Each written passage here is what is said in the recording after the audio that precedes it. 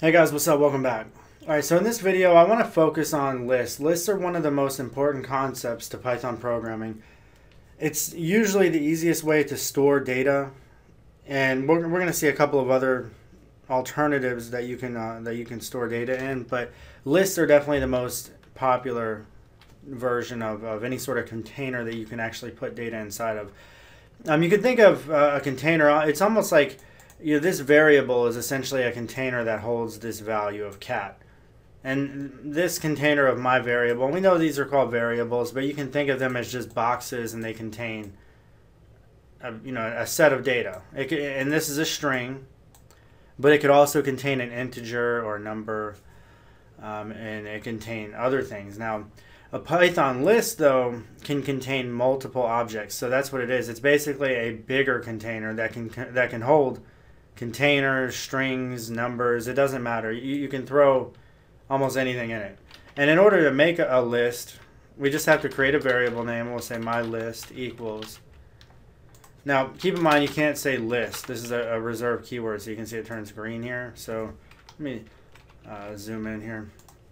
So you definitely can't use a reserved keyword. We talked about that in the first video. If you guys haven't watched that, you might want to skip back to that video. But anyway, that's what it is. It's these little square brackets, and in case you guys are looking for them, it should be above your enter keyword on the enter keyword towards the middle of your keyboard, and there's just an open and close bracket. Now, anything inside of these open and close brackets are actually what is contained inside the list. So if I were to assign values, I can do that. I can say apple, pear, orange. So now this list, called my list, actually holds 3 strings.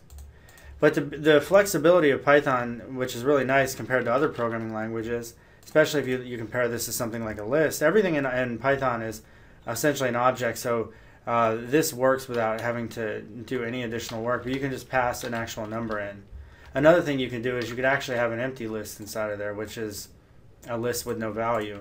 Or it could just be another name. So we could say another list equals, this is another list, and then we can reference it here. So the point I'm trying to make here is that Python lists are extremely flexible, and they hold all kinds of data.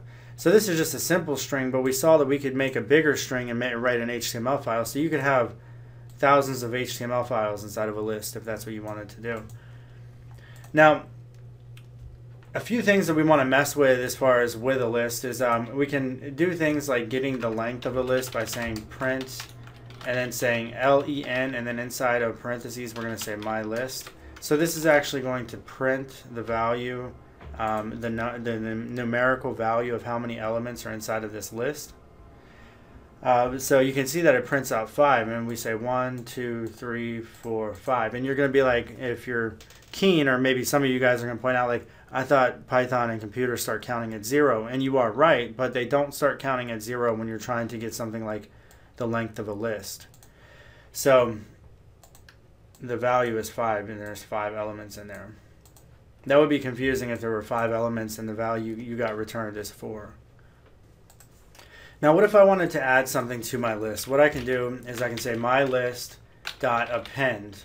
You can see even your editor tells you all about the append, and inside the parenthesis you just give, we'll say another fruit, and we'll get rid of the number and the variable here to clean this up a bit.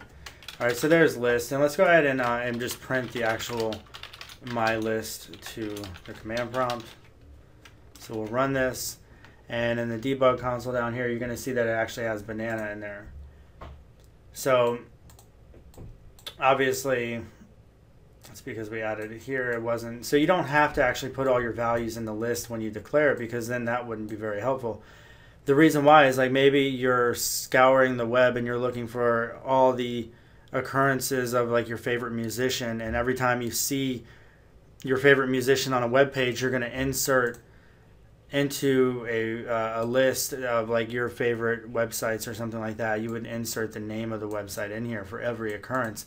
And obviously you wouldn't know about all those occurrences before you actually started running your programming and discovering that. So it's important, obviously, that that list has the ability to add stuff to it.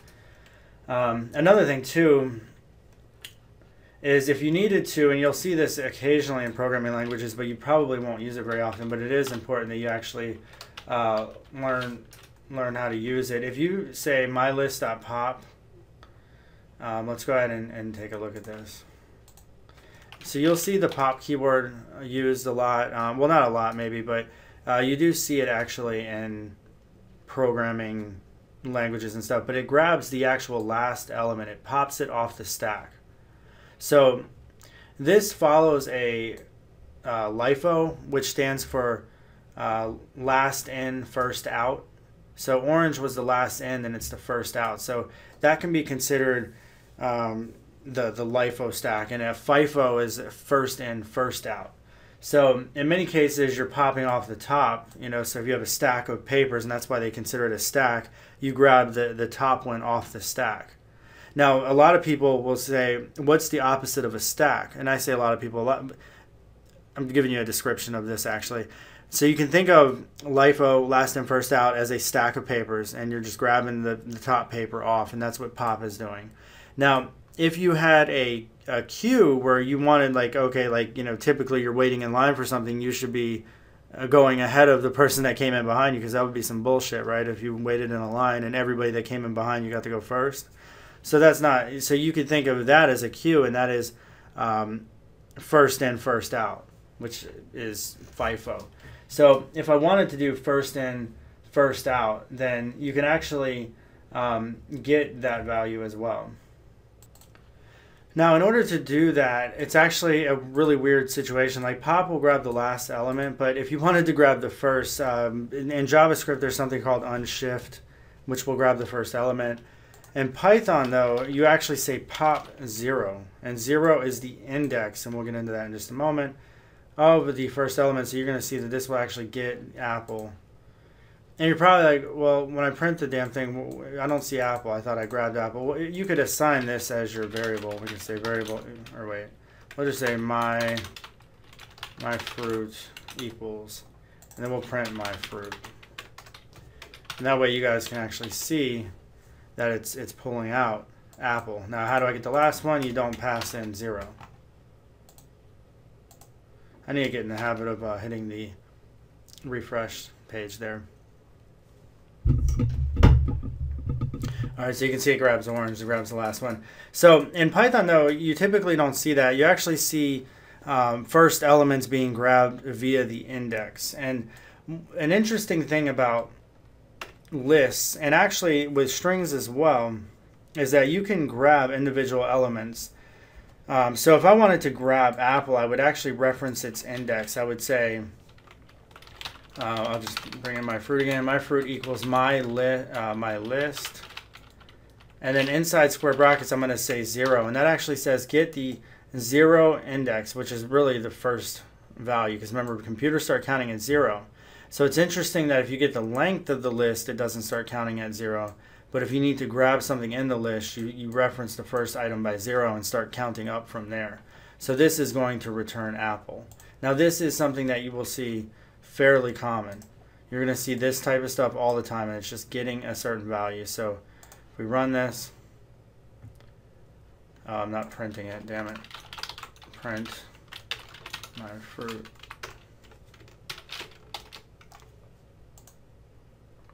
So you can see it grabs apple. Now what if I wanted to get pear? Then you would just pass in 1.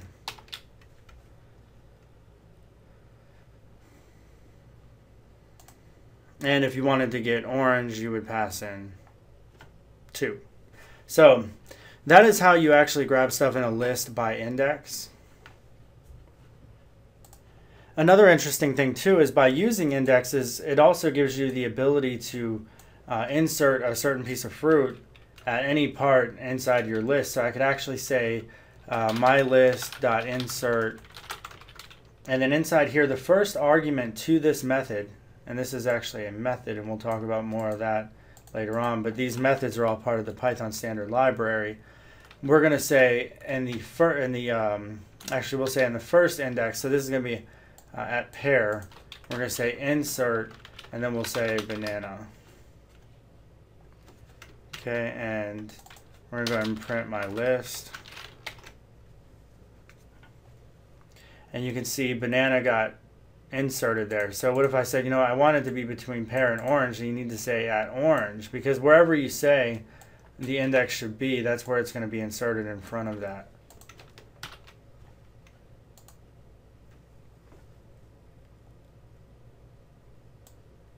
So there you go. So that's really interesting, but now you can be like, you know what, I'm going to say shrimp. I inserted shrimp there. Shrimp's not a fruit. So how do I remove shrimp? First, let's look and make sure that shrimp is there. You can see shrimp is there. So we'll say my list is here. So now I need to say my list dot remove, and then I can pass in the value of shrimp. So if I run this, shrimp should not be inside of our list anymore. So that's how you actually remove an element from your list. Now, you guys might be like, well, that sucks. I can only add one element at a time. Like if I have a bunch of fruits, I don't want to just have to keep doing that statement over and over again. But what you can do is you can say mylist.extend. And inside of extend, you could say banana, what's another fruit? Strawberry, and tomato, even though a lot of people think it's a vegetable, it's a fruit. So let's look at this. So now when we say mylist.extend, we print my, oh wait, now we have a problem here. 1 second. Oh, the reason why, guys, I'm sorry, this is a function that you pass in a list to the function. My bad. That's a stack trace, and this is always good every once in a while. I'm not going to edit this mistake out because when you're programming, you're going to make mistakes all the time, and being able to figure out what you did wrong is actually something that will take a long time when you're first getting started, but you'll get better at it, and you'll be like, oh yeah, I clearly missed that. But there you go. So you can see that you can add a bunch of elements to your list by using extend, and it's much easier than trying to insert things one at a time. So I think that's about where, actually, you know what, I'm going to focus on one more thing. This video is actually covering a lot with lists, but lists are like so important. I want to focus on slices, because slices are another powerful thing where I could say new list, this is the name of the variable, equals my list dot, and I'll say, and it's actually not the slice key. There's slices actually in other languages here, but if I wanted to say grab me the first two elements, I would actually say 0, or inside the square bracket 0, and then separated by an actual colon, you would say where you want it to end. So we'll say 2 actually. All right, so this should grab the first two elements, I believe, unless I'm looking at that wrong. We'll see. Let's print new list though down here. So we'll print new list. All right, so that'll grab the first two elements, as you can see. So once again, it actually goes to the second element. So here's 0, 1, 2, but it says, oh, stop here, and it just grabs these two. So if I wanted it to stop here, you know, obviously you would say 3. Now, one of the things, because I'm not in Python every single day, but I believe you can do negative indexes as well, and that should grab the last element. So you can see, yeah, tomato is grabbed. So if you wanted to go backwards, you could do that.